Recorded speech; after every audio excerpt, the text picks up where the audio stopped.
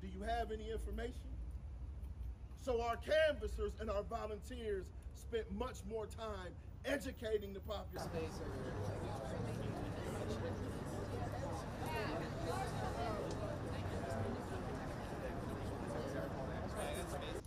When you use public resources to build a, let's be honest, military. This is not something that is a fringe, small group of people who are saying we want to see this on the ballot. This is tens and thousands of people.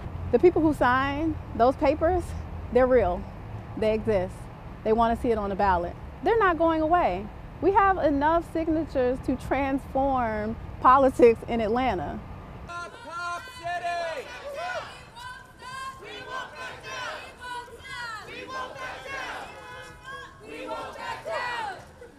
You know, people feel that they're adjacent to something that is going to affect their immediate life. Of course, they're going to be concerned about it, but everybody has to be concerned about the city's public safety.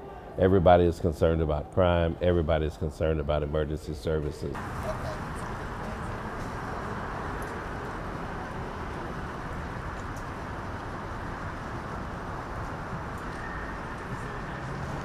So then you're good.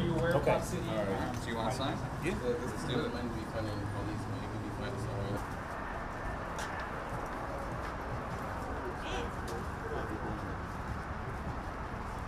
So they are collecting signatures.